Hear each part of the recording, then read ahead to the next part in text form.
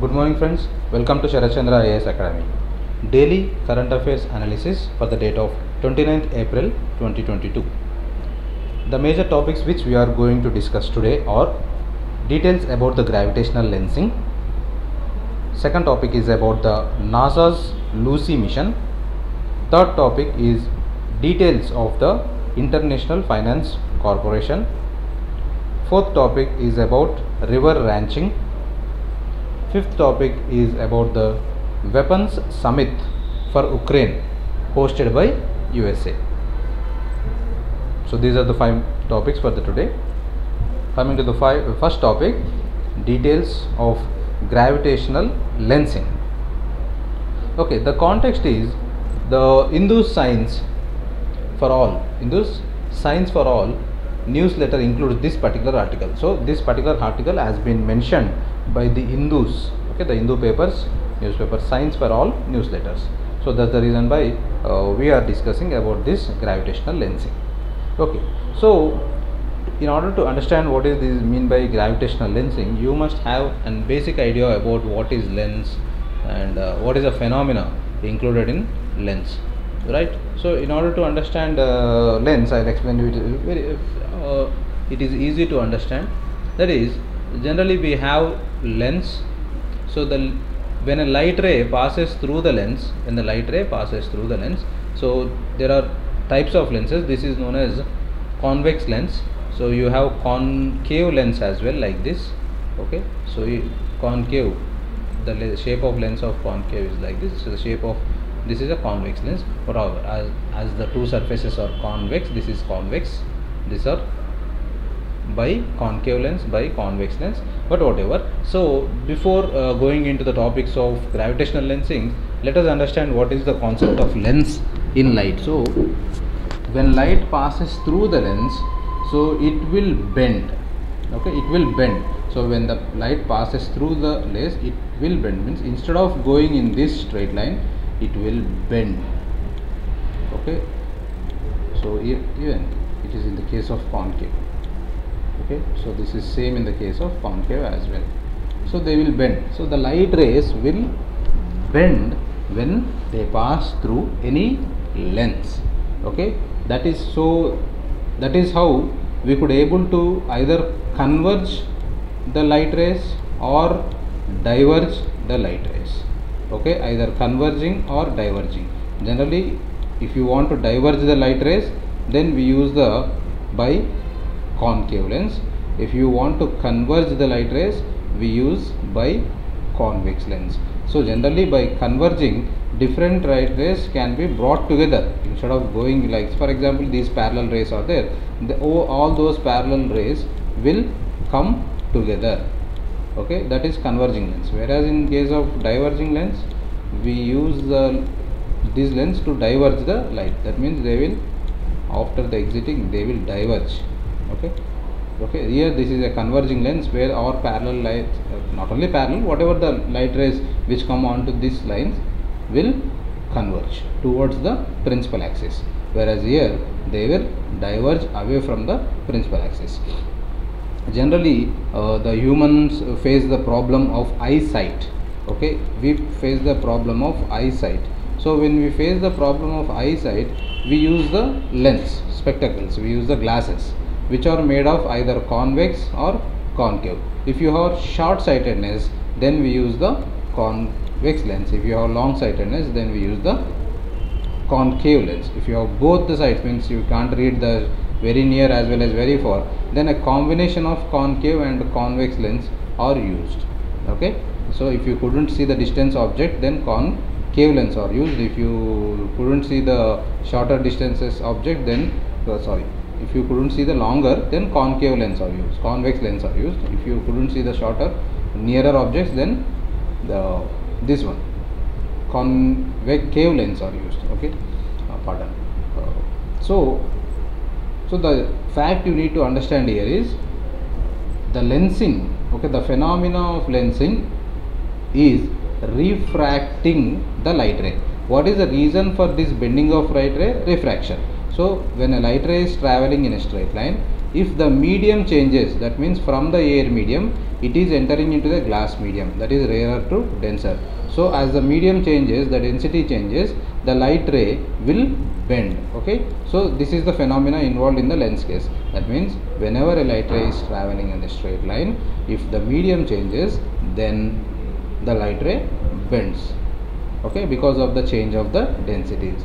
Now coming to gravitational concept, gravitational lensing concept, here we are using a glass material in order to bend the light rays, whereas in the gravitational concept, the gravitational force of a huge body is acting as the lens, that means is responsible for bending of the light rays.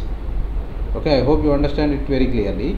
Here generally in the case of lens, we use a glass material and we change the density of the medium from the air medium, denser medium, glass medium.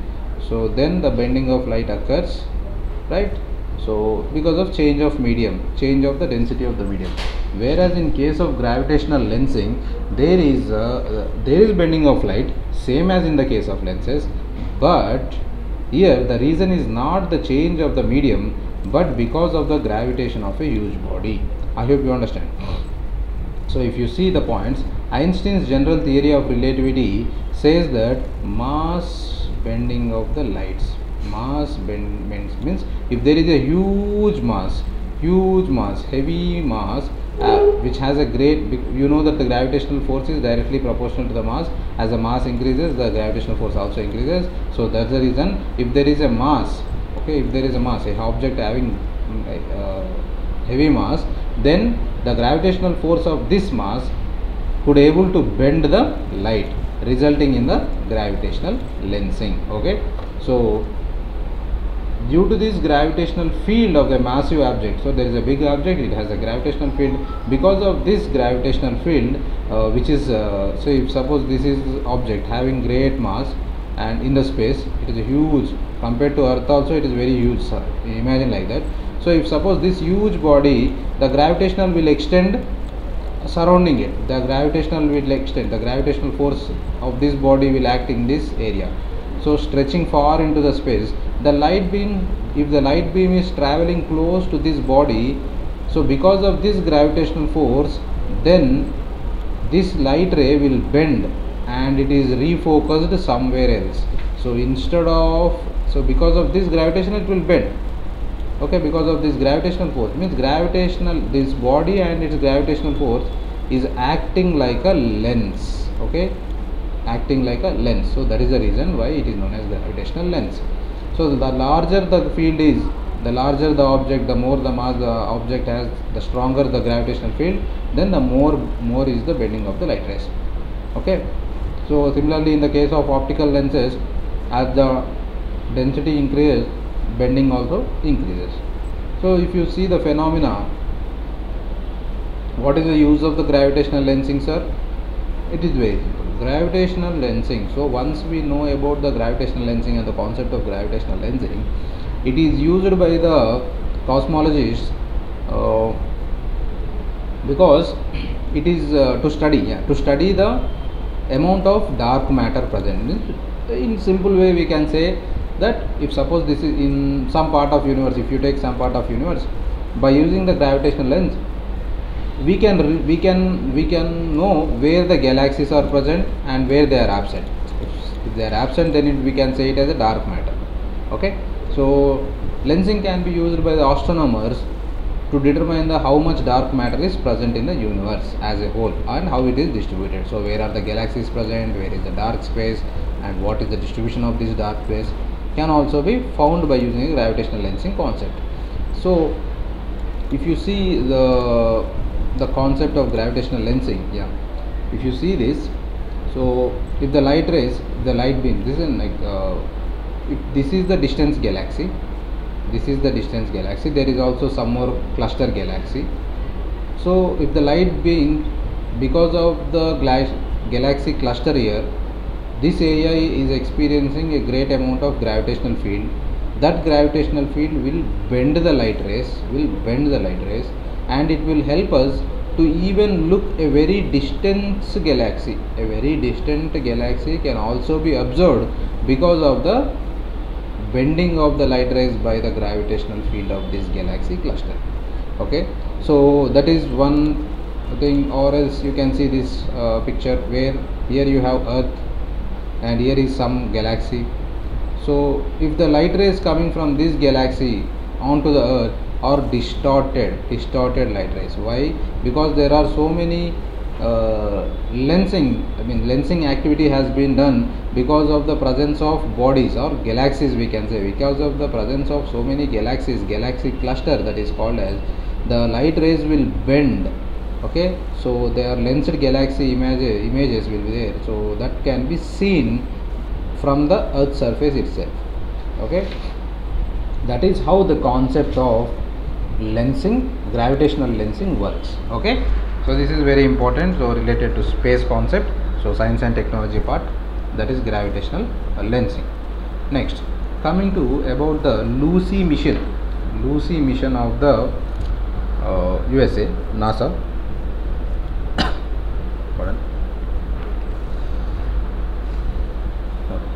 So this Lucy mission is okay. So today we are reading about this Lucy mission, because in this Lucy mission this has been temporarily set back. It has temporarily set back because one of its solar arrays have failed to unfold. Okay, what is meant by solar arrays? It is a solar panels. If this is solar array, this is solar array. Okay, you know this Lucy mission is running based on the solar power. So one of its solar array failed to unfold, so that's the reason why the Lucy's mission has been set back recently. So why? Okay, what is this Lucy mission? What is the target of the Lucy mission? It is very simple. The target of the Lucy mission is to study the swarm of asteroids orbiting the Jupiter. Okay, right. Okay, if we will look about the details of this, what is these asteroids, what is this swarm of asteroids orbiting the Jupiter. Okay, and so if you, and these asteroids are also called as Jupiter Trojan asteroids. So Trojan is a word from Greek mythology, means riding the horse, it is called as Greek mythology. So we can say that these Jupiter Trojan asteroids are there. So this is the subject taken by this NASA's Lucy mission to study. So NASA's Lucy mission will it's a journey of 12 years. It's a mission is of 12 years. It will travel billions of kilometers and go and watch these Jupiter's Trojan asteroids. Okay, it will be launched in October 2022. So okay, in this year in October we are expecting the launch of Lucy mission. So it is two processes it will execute in the coming months to fully expose the unfurled solar X-ray. Okay, as of now solar array. We must remember that the Lucy mission of NASA is going to study the asteroids near the Jupiter's orbit, and it is using the solar power panels. So one of the solar power panels has failed. That's the reason why we are reading this today. So these asteroids are also called as Jupiter Trojan asteroids. Okay, now I will show you the figure of this. So if you see here the solar system, in the orbit of Jupiter, you have the Trojan asteroids. Here you have the Trojan asteroids leading the Jupiter, and there are other group of Trojan asteroids following the Jupiter. So if the Jupiter is revolving like this, then these are leading the Trojans, these are the following Trojans. So there are many number of rocky materials. That's why we say asteroid is a rocky material. And at the same time you must know that these rocky material are formed even before the formation of Jupiter. So that is how they will help us. Okay, reading these asteroids will help us to know the material before the planet formation. Okay, solar system before the planet formation. So that means old materials. So if you see this mission, Lucy mission, it will take 12 years and it will travel almost 6.3 billion kilometers, a great distance. Okay, to discover what is the early solar system even before the formation of the planets, even before formation of the Jupiters. Because before the formation of these solar system, planets and all, before the formation of planets, there are huge number of these Trojan asteroids. It is expecting that huge number of asteroids were there. Asteroids used to be there. So what are the objectives of this mission? Is to what is these asteroids made up of, and as well as seek to investigate any satellites or rings that may circle the Trojan asteroids. Okay. Next, what are these asteroids and what are their functions? These asteroids are assumed to be early solar system remnants. Yes, okay.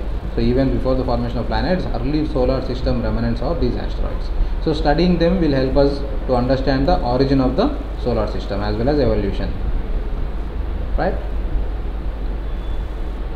So these asteroids are constructed with the same material that resulted in the formation of planets. Right? So when the solar system, so it is expected that solar system, we are estimating that solar system has formed some 4 billion years ago. So what is before that? So before the formation of our solar system and planets, what was the materials present in the solar system? So how they resulted in the formation of the planets and all can be read once we have the idea of these Trojan asteroids. Okay. So the name Lucy, this is named after Lucy. This the name Lucy is given like it is the name after a 3.2 million year old ancestor who belonged to the species of hominins. Okay, so which include humans and their ancestors. Okay, so the spacecraft will be launched on Atlas V401 rocket. So it is said that Donald Johnson asteroid the name one this Lucy will travel towards this asteroid. Here only one asteroid is chosen to study, only one asteroid, that is known as Donald Johnson asteroid. Donald Johnson asteroid has been chosen in order to study. Okay, now it will help us to study the composition of diverse asteroid as well as to study the birth, origin and evolution of the solar system. Okay, so moving on to the next topic, that is about the details of International Finance Corporation. This International Finance Corporation is a part of one of the body under the World Bank. So we will see what is its functions, what is its aims and objectives and all. So here this International Finance Company is having the MEDD, Medical Education and Drugs Department. Both these bodies have tied up to increase the public-private partnership for the healthcare efforts of the medical education in Maharashtra. Okay, so that is how this news is. We are reading the news because this International Finance Corporation having a deal with Maharashtra government to encourage the PPP model in the healthcare efforts and to increase the medical education in Maharashtra. And so on behalf of Maharashtra, this Medical Education and Drugs Department is having link with International Finance Corporation. So we can say that through the public and private partnership in Maharashtra, more number of hospitals and more number of colleges are being built under the Medical Education and Drugs Department and International Finance Corporation. International Finance Corporation is going to provide serving as the transaction advisors for this PPP models and also to develop the super specialty hospitals and medical education institutions. So in the future we can expect more number of hospitals and more number of institutions in Maharashtra with the help of International Finance Corporation. So this corporation is a non-profit organization that provides the financial assistance to the developing countries. So India being the developed country, yes, we are going to receive this financial assistance so in Maharashtra. So they help them financially and also helps them to expand their investment by consulting and assisting them in case of management services. So it is a member of World Bank Group. As I said, this is one of the body works under the World Bank Group, having the headquarters in Washington DC. These are the facts which are important for prelims. So it is established in 1956 under the World Bank Group's private sector arm. So it is going to increase more and more support towards the private sector in order to increase the health as well as education benefits. Okay, with the purpose of elevating poverty and promoting the development by investing primarily in for-profit and commercial firms. Okay, commercial firms. So it will give investment, it will provide investment loans to the commercial firms in order to elevate the poverty and promote the development. So it has its own executive and leadership and personnel to run the day-to-day administration. So with the member countries or shareholders contribute to paid-in capital and have the voting rights in its affairs. So if you see this body, the primary purpose of this International Finance Corporation is to provide the financial assistance to the commercial firms in developing countries, okay, and helping in poverty alleviation and promoting the development. So what are the responsibilities? Since 2009, IFC was mostly focused on the developmental goals, okay, and also for like sustainable agriculture options, improving healthcare and education, providing finance for microfinance and business clients, improving the infrastructure, aiding the small businesses, and expanding the revenues investment of climate help. So these are the primary goals. So if you see, the goals are very clear, means all the goals are set towards the poverty alleviation. That means increasing the agriculture, healthcare and education on one side, microfinance and business clients on the other side, infrastructure aid on one side. So all these are helpful for the sustainable development and sustainable growth. So it offers variety of loan and equity finance alternatives to help the firms manage the risk. And so these loans are primarily targeting towards the private sector, not the public sector. So this particular body, IFC, is not going to give direct loans to the governments, whereas it is encouraging the commercial private firms to take the loans. So it only advises the government on the ways to strengthen the infrastructure and relationship to aid the growth of private sector, right? So when you see this International Finance Commission, you must get into the mind that it is going to encourage the private sector, okay. So in all cases, means if you see the points, mostly it only invested, means mostly its target is to invest in the private sector. Here itself it is saying that the World Bank's, it is a group under the World Bank of private sector arm, okay, private sector arm, okay. So the next news is about river ranching. If you see the process of river ranching, it is very environmental friendly, and it's more factual rather than, it is more important for prelims rather than there is you can use it in mains when you are supporting your environmental related answers. But as of now, this river ranching process has been started by the ICAR CIFRI, that is Central Inland Fisheries Research Institution, has started the operation, okay, in the Prayagraj region. Okay, what is this river ranching? It is very simple. River ranching is introducing the fish into the rivers.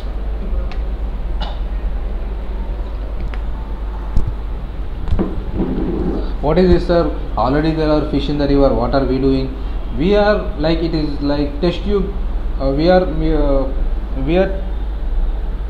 bringing them up. After becoming adults, then we will release them into the rivers. That means supporting them in the initial stages of life and then leaving them into the rivers. So here 10,000 fish fingerlings have been released from Katla, Rohu and Mrigal species. So in the Ganga, near the Sangam nose. So this initiative was made to risk and promote the fish species. So here Katla, Rohu, Mrigal, these species are at risk of extinction. That's the reason why we are promoting their growth out of the river. Primarily we will help them to grow. Then once they become adult, then we will release, okay, these particular fish were being released into the Ganga, right? So do remember, Katla, Rohu, Mrigal are the fish species which are at the edge of extinction. That's the reason why ICAR CIFRI are growing them, okay, out of the river and then introducing them into the river. This particular program is known as river ranching. So UP government has launched the National River Ranching Program in 2021 itself. So how does it operate? So it is a method of aquaculture in which fish population is kept in first captivity. So artificially we provide them ponds and we provide them food and everything artificially, okay, for the first few years, and then After once they were grown up and become the adults, we will leave them into the rivers. Then they were released and harvested as adults, so into the freshwater birthplace to spawn, to increase. So river ranching was formed as a specific activity under the Pradhan Mantri Matsya Sampada Yojana. So Matsya means fish, Sampada is wealth. So in order to increase the fish wealth in the country, in order to increase the wealth of the fish in the country, Pradhan Mantri Matsya Sampada Yojana program has been launched, right? So in order to increase, augment and enhance the fish production and productivity by expanding, intensifying, diversifying and utilizing the land and water productively. So the aim of this particular program is increasing the fish production in India. So the National Fisheries Development Board is going to implement this PMMSY, that is Pradhan Mantri Matsya Sampada Yojana's nodal agency is National Fisheries Development Board. So what is the goal of program? It is very simple. The goal of program is to increase the fish production in the country. If you see here, as the population increases, the protein needs are also increased. That's why the river ranching program was formed, in order to encourage the most effective and environmentally responsible use of the fishing resources. So in the simple words, we can say sustainable fisheries and biodiversity protection, ecosystem service assessment will be done. Okay, so maximizing social and economic benefits. So these are the main activities of this program. Okay, increasing sustainable fisheries, biodiversity protection, ecosystem services assessment, habitat degradation reduction, maximizing the social and economic benefits for the society as a whole. So it will also promote traditional fisheries and trade, social protection for inland communities, as well as environmental sustainability. Okay, there are many traditional fishery families who depend upon traditional fishing. So it is also going to promote the traditional fisheries. Next, so what are the components under this Matsya Sampada Yojana? Its strategy is to grow. It's a long-term way. Like the total of 20,000 crore has been sanctioned under the Atmanirbhar Bharat package.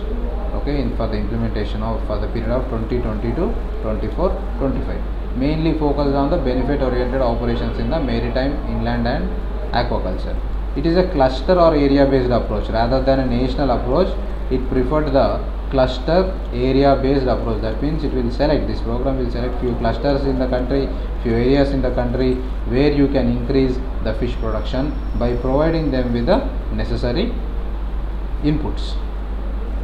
So the goals are like increasing the fish production to 70 lakh tons by 2025, increasing the fishery exports to ₹1,000 crore by 25, increasing the incomes of the fishing families, and reducing the post-harvest losses from 20 to 25. As of now, it is 20 to 25% post-harvest loss is there, but they want to reduce it to less than 10%. Okay. So by 55 lakhs, the number of direct and indirect gainful jobs. Okay, so this is all the goals of this particular scheme, that is Pradhan Mantri Matsya Sampada Yojana is targeting. All of the targets are for 2025. Okay, increasing the 70 lakh tons production, 1,000 crore exports, incomes of families of fisheries, reducing the losses from 20% to less than 10%, and providing 55 lakh job opportunities in this sector. Okay, so this is all about the Matsya Sampada Yojana as well as our river ranching program.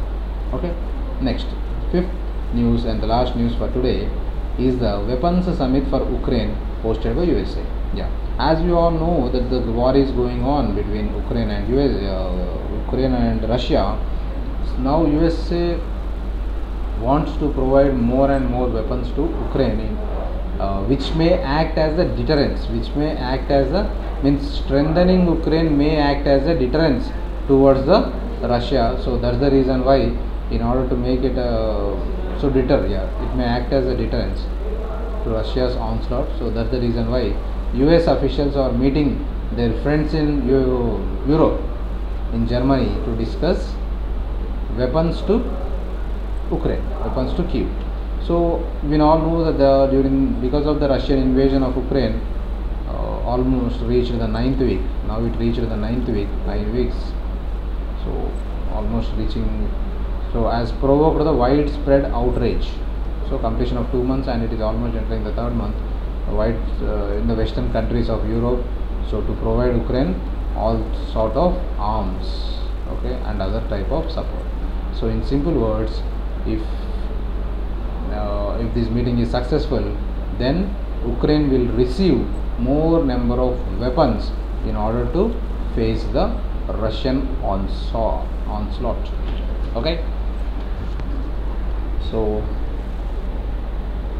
earlier also we have so many times discussed the concept of Russian and Ukraine war when I am discussing the current affairs topic.